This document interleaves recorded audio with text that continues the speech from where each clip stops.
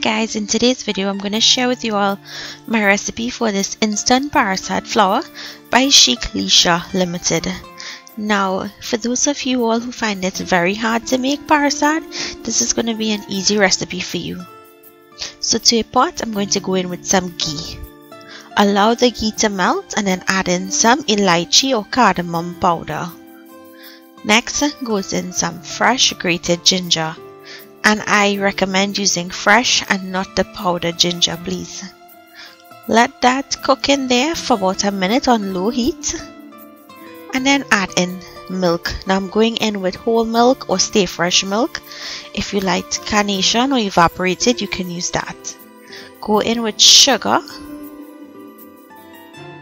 Mix so that sugar dissolves.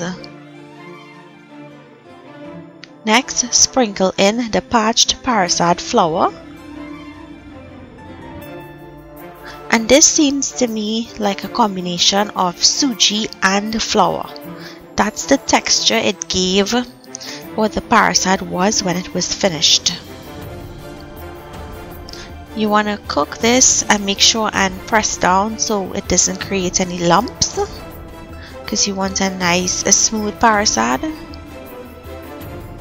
And it does not take very long to cook. Total time would be around 10 minutes. Next, you're going to go in with some raisins and continue to mix until it pulls together and pulls off of the side of the pot. You want to let the majority of the moisture in that Parsad evaporate.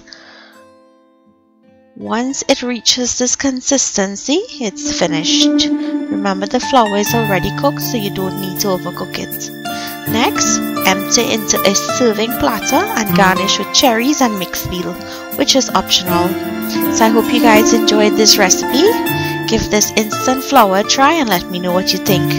Thank you for watching, and make sure and check out my made from scratch other Parsad video recipes. Enjoy!